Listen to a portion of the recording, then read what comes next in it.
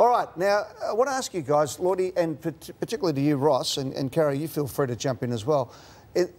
One of the things that I've really noticed with the new rules is we've gone back to the future again. Roll the videotape and let's go back to the days when Len Thompson was putting it out in front of Peter McKenna in the forward pocket in the Collingwood Victoria Park Social Club stand. Look at this, out on the lead, running hard, up goes Peter Hudson in the 1971 grand final against St Kilda. Tony Lockett kicked 10. Tony Lockett kicking 10 against the Pies, out in front, leading to space, and again, the greatest of full forwards that we've seen here, going all the way through the great names. Jason Dunstall coming out, and then Matthew Lloyd showing that he didn't have to go back to black and white TV to see it. But Lloyd, the key that I'm trying to get to is there is a skill to a full forward being able to lead to space, to lead to where a player's eyes look up and you're there, that we haven't seen because of zoning in the last few years. Now we're seeing it. Yeah, we've seen in previous years, the last 10 years, Tom Boyd got drafted, struggled with the game.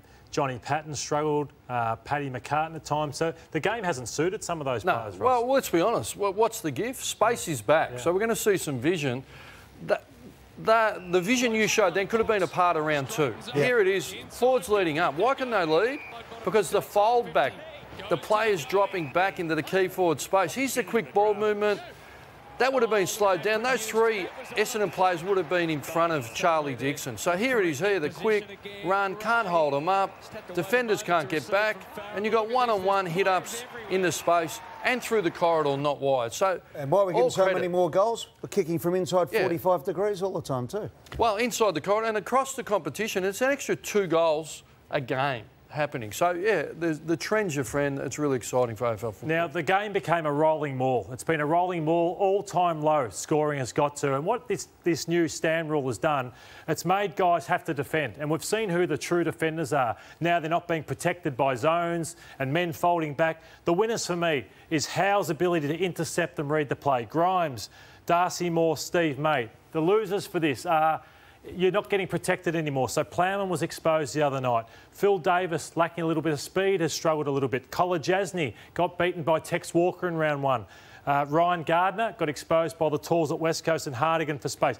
Elias started well, but the jury's out because he's got West Coast and he's also got, obviously, Port Adelaide. Sorry, it's a big Richmond coming up this week. I want to talk about the losers in terms of how it's gone and where their positioning is poor. In my opinion, you've got to now identify that the space is in front of you. There's Kolodjasny. The space is here. He's got to now turn and get in front. He doesn't, and he just gets led and trails into the football. You've got to have one eye on the ball, player with the ball, one eye on your opponent. Here's Kolodjasny up here. I'd now be coming in and smashing Tex Walker. He gets caught watching the ball. Tex Walker drifts out the back. So you've got to be much smarter now as a defender to be able to defend one-on-one. He couldn't do that the other night. This one's Plowman. You've got to have one eye on the ball and one eye on Elliott. He takes his eye off Elliott for a split second. Elliott gets him out of the back. So, again, I've been loving watching this. This is Ryan Gardner. He drops off for a split second. Gone. He should have an arm in the chest. So there's the ones who are struggling. Now I want to show the players who are doing it the best over the first 2 rounds. This is Darcy Moore, peak of his powers at the moment. Watch his positioning. He knows it's got to be long. He has an eye on Mackay, finds his body, beats him from front position. Absolutely brilliant. This positioning of Lever, he's got an arm in the chest to Fife and he knows the angle of where the ball's coming. Beats him to it. I've got 2 more.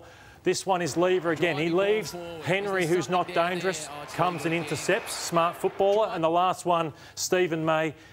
Make it a long kick, but I've got the courage to get back in front of Schultz, who isn't an opponent that's going to scare me. So that's what I've loved about the game, Ed. Players have had to think a lot more, and it's hurting some and making others even better. You never know. A key position player might even win the Brownlow this year. That might be an upset for everybody.